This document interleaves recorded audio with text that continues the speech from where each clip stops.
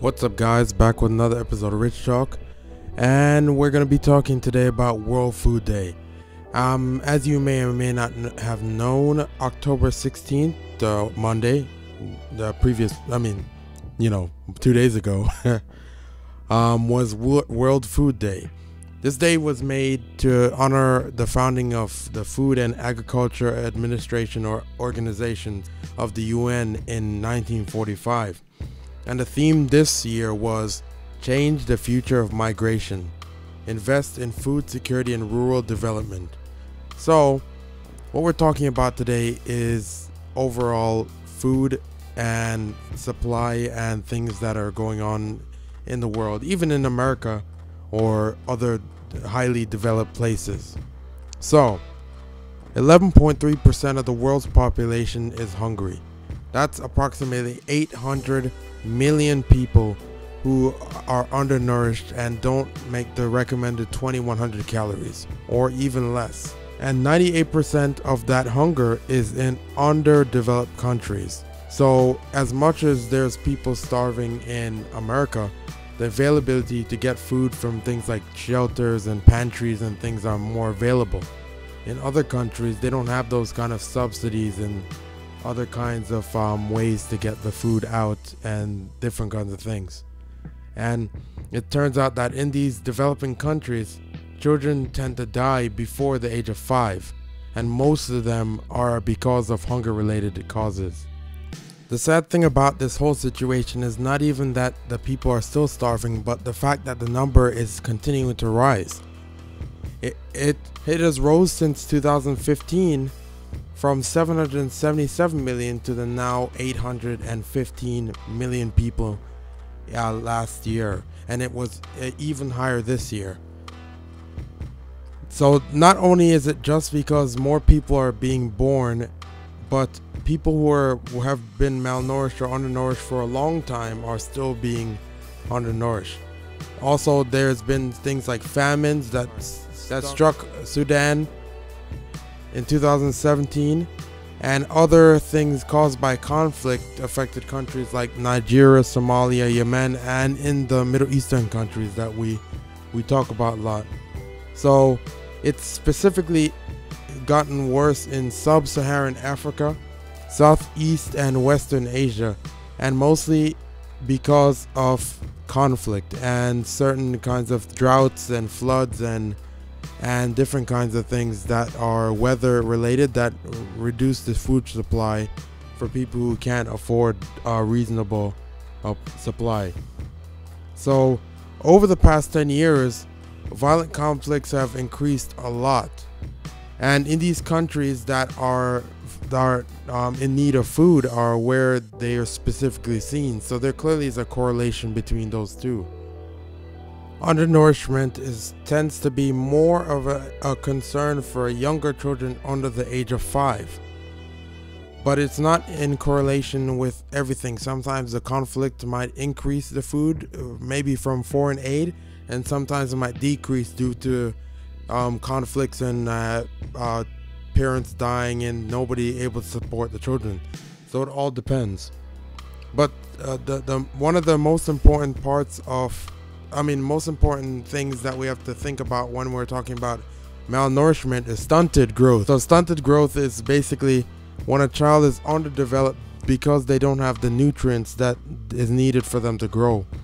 And it can increase the risk of them having impaired reasoning skills, weakening bad performance at school, and infectious diseases, them dying from them easily, as well as certain things that may cause, for example, diarrhea, which can potentially take a lot of water from you, and if they don't have water and proper nutrients, it can cause them to die from something that's as simple as drinking a little water in another well-developed country. But as much as malnutrition is a problem, children that are becoming overweight under the age of 5 is also becoming a problem in most regions, while adult obesity continues to rise in all regions. So in some cases, Adults are seen to have obesity in the same region, and the children would be underweight in also the same region. So it seems to be inconsistent of whether there is food or whether the children are getting it because they don't have a place to get the food. Stunted growth has affected in 2016 155 million children under 5. And it's also given them a lot of things that I previously mentioned: decreased cognitive function, weakened performance in school, work, and ability, and dying from simple infections that are easy to treat. The prevalence of stunting fell from 29% to 22% in between 2005 to 2016. So we are making some changes to that situation. From 2005 to 2016, most regions achieved a reduction in stunted growth, with the rate of improvement being the fastest in Latin America and Asia and the Caribbean. The sub-regions in Africa have a much slower rate of recovery of or rate of decrease of stunted growth, and also it's not keeping up with the rate of population increase. So it's actually, even if it's going down, the increase of the population is going up so fast that it's making less difference and the percentage is going up.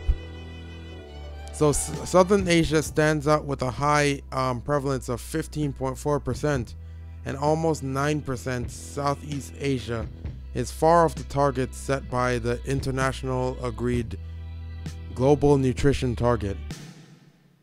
And it's somewhat low in Africa, but it probably might be due to the fact that we tend to focus most on those regions first and then worry about the other areas in terms of funding and things. A lot of people send a lot of things to Africa and stuff, but they don't realize, or they don't think about Southeast Asia and the Middle East and different kinds of places where hunger is still prevalent, or malnutrition, or under nutrition. So going back to overweight children, childhood overweightness or obesity has been growing. It's estimated that 41 million children under 5 have been overweight in 2016, up from 5% in 2005.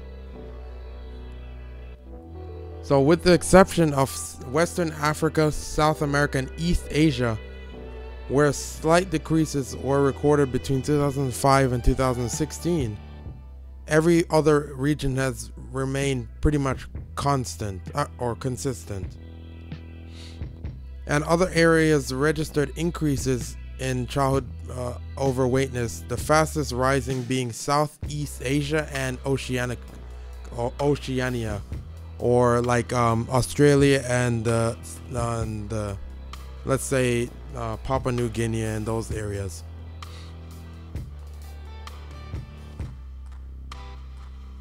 So another concern is adult obesity.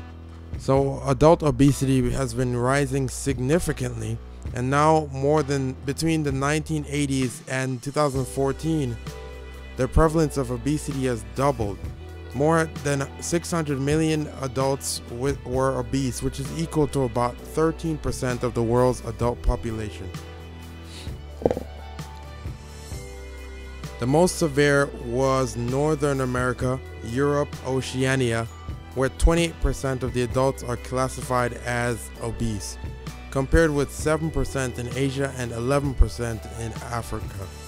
In Latin America and the Caribbean, roughly 1/4 of the adult population is currently considered obese, and it's something that has never happened before.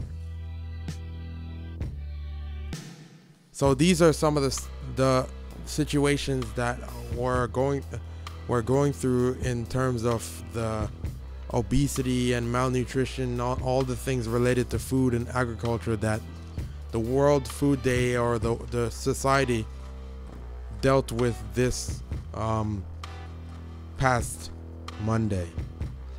So if you found this useful, or you found this resource interesting, please like, subscribe, and comment. And if you have some extra time, check out my Anchor FM page. It's called Rich Talk, like my YouTube. So anyways, thanks for watching.